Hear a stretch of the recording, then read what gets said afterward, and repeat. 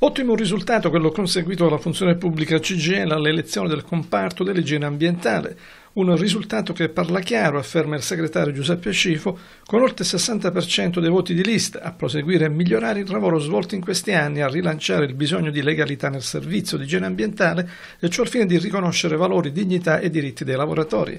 Elezioni che hanno interessato il territorio provinciale con circa 500 lavoratori aventi diritto al voto e con la conferma di un'alta affluenza, vale a dire oltre l'80%. Un dato fondamentale, continua Scifo, che esalta quindi il valore della democrazia all'interno dei luoghi di lavoro, contrastando il clima di sfiducia a proposito di rappresentante e partecipazione che ha segnato e continua a segnare questo Paese. E anche in questa tornata elettorale i lavoratori hanno rivendicato i propri spazi di partecipazione e i propri diritti, riconfermando ancora una volta il ruolo fondamentale della Cgil nel veicolare i bisogni, elaborando le prospettive necessarie per riemergere dalla crisi, investendo sul lavoro, conclude Scifo, e su tutti coloro che garantiscono i servizi essenziali nell'igiene ambientale.